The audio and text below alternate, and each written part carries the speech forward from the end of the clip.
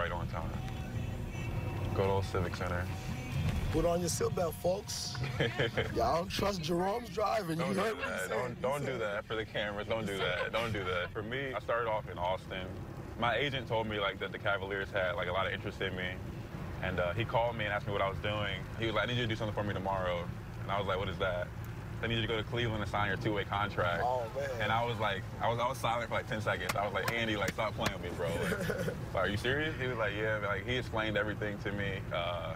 Obviously, it was a dream come true. I mean, when I first got to the facility and sat down with Kobe and all that, I couldn't stop smiling. It's funny, I was signing the contract and I got messed up like 3 times. So you had to like print off three different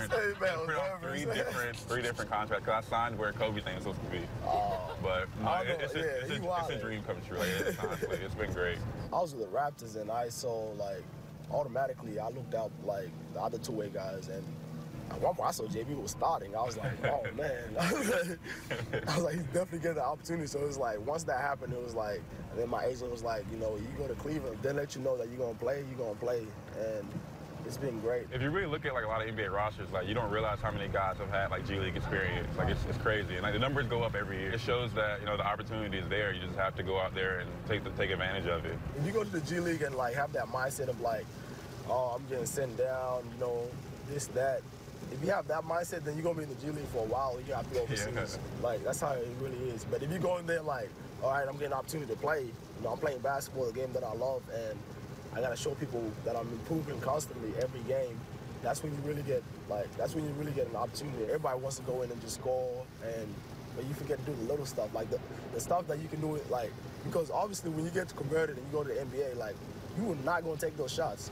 Right, like, and I tell people, like... You have to find a way to, like, be effective. Like, I tell people all the time, right. Like, the NBA teams aren't looking for guys in the G League to come up and average 20.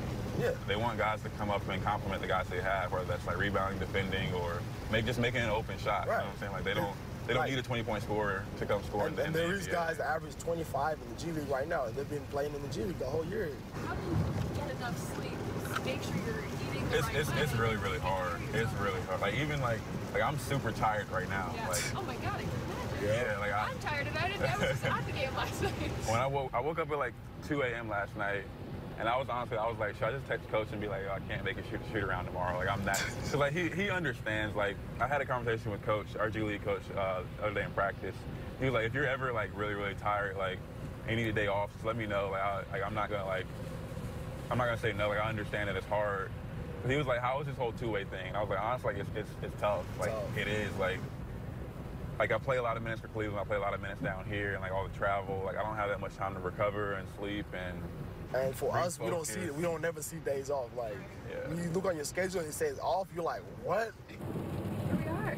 I know, Ruth. Now you guys have talked the entire car ride. We got good stories.